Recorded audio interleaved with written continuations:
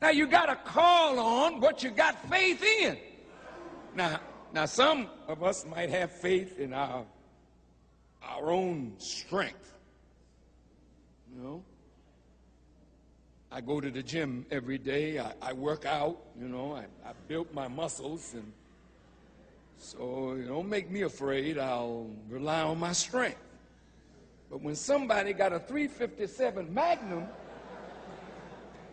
placed at your head, then all your work in the gym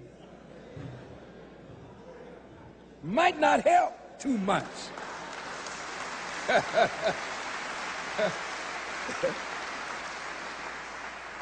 So when you face the gun, fear jumps up in your heart because you know that has the power to take your life. Well, do you surrender, or do you challenge the thing that has made you afraid?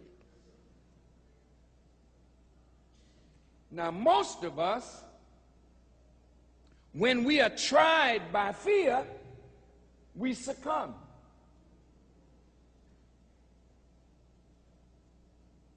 And no man can ever be what God intended him or her to be if you allow anything but God to make you afraid. I'm going to say that again. I'm going to say it again. I want you to internalize this.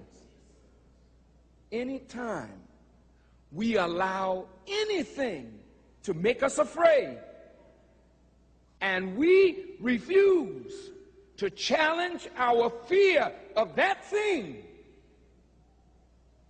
then we can never be that man or that woman that God intended us to be, because fear will not allow you to be yourself. Now, if God made man and woman in his own likeness, then can you imagine God being afraid? I mean, just think about God for a minute. Oh. There's a lion. Oh. How could he be afraid of what he created? So if he is the creator and this is the creature, then he has natural mastery over it if he does not allow what he created to terrify him. This is no Frankenstein that the thing created now can terrify its creator. There is nothing in creation that can make God afraid. Well, then if God is not afraid of anything that he created, and you and I are in his image and in his likeness, will you tell me, please, how we can justify being afraid of anything in creation? Tell me, can you justify it? Now let's talk about that for a minute, because it's easy to say no, sir. But let's talk about it. Let's see if there's anything in creation we justify in being afraid of.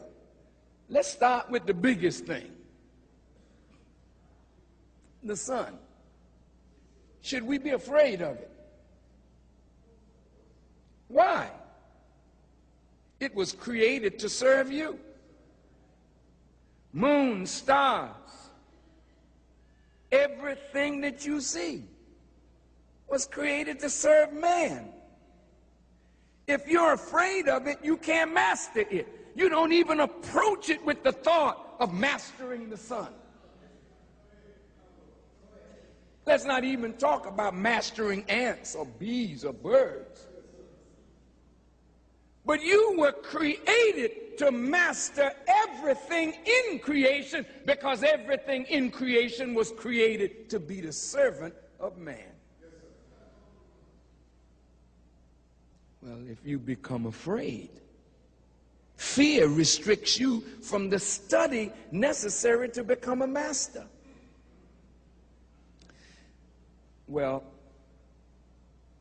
there are things in life. I mean, if you were out in the field and a bear jumped up, I mean, a bear will make you afraid, brother. You know, and there are other creatures that will make you afraid too. But you know what? The creatures have a natural fear of you because they know something about you that you don't know about yourself. The creatures know that you have been given power over them. They're frightened of the human. But the human has no right to be frightened of the creature. I once was listening to a tape by the Honorable Elijah Muhammad.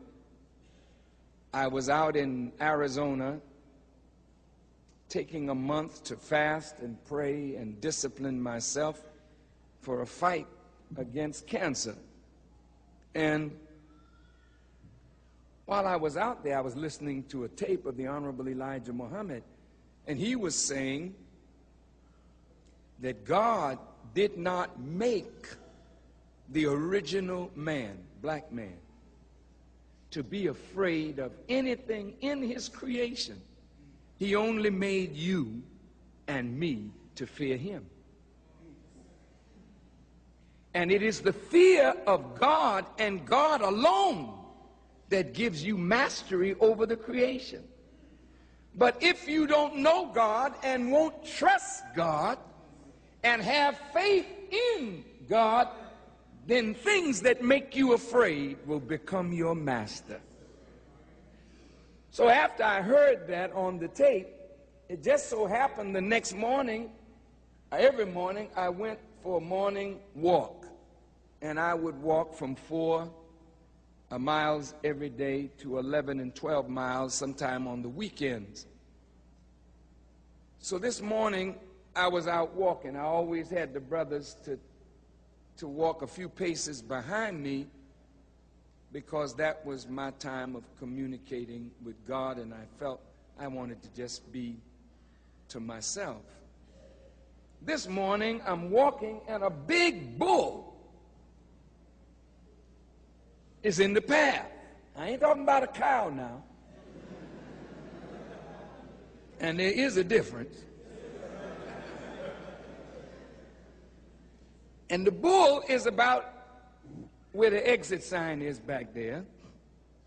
And I'm walking. The bull see me, I see the bull. The bull stop, and I stop too. And the bull put his head down and started moving his feet, you know.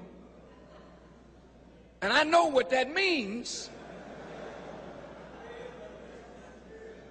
And you know what that means. And a little fear, you know, jumped up in me.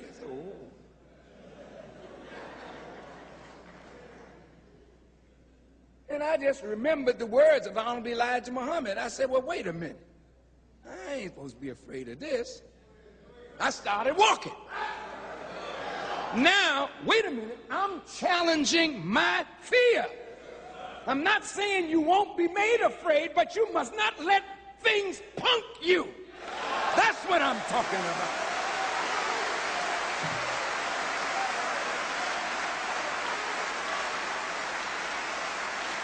I couldn't turn around. I couldn't run backwards.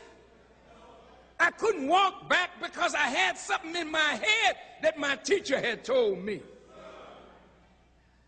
So I talked to myself. You heard what he said.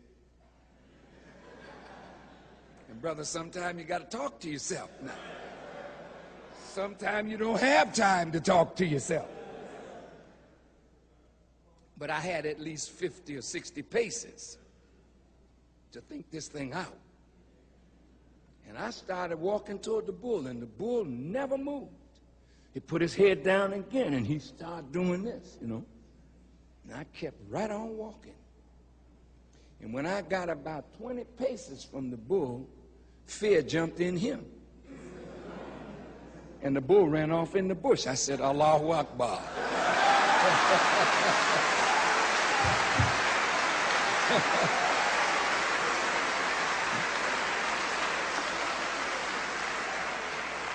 And what I'm suggesting to you is that the thing that has made you afraid, if you challenge your fear of that thing, you might find fear jumping into that thing, because you were not created by God to be afraid of anything in creation but He Himself. And He's not creation, He's creator.